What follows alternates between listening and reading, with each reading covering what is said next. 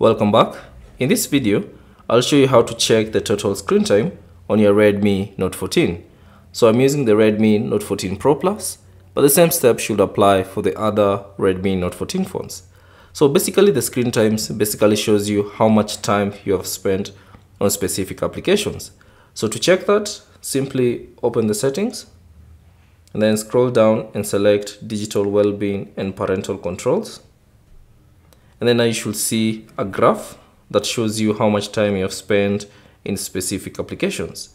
Now, if you want to see in-depth details, all you have to do is simply tap on it, tap on that graph, and now you should see an in-depth details on how much time you spend on each specific application. So let's say, for instance, I spent 31 minutes on settings, 11 minutes on YouTube, and 5 minutes on the gallery.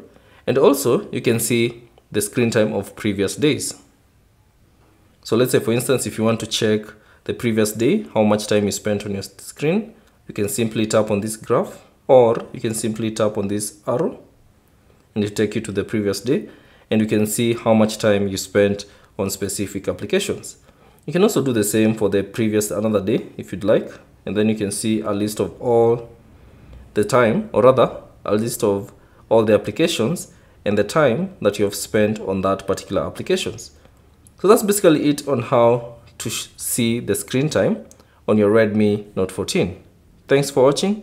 If you have any questions, leave them down in the comment section below. And if you found this video useful, consider leaving a like and subscribe to the channel.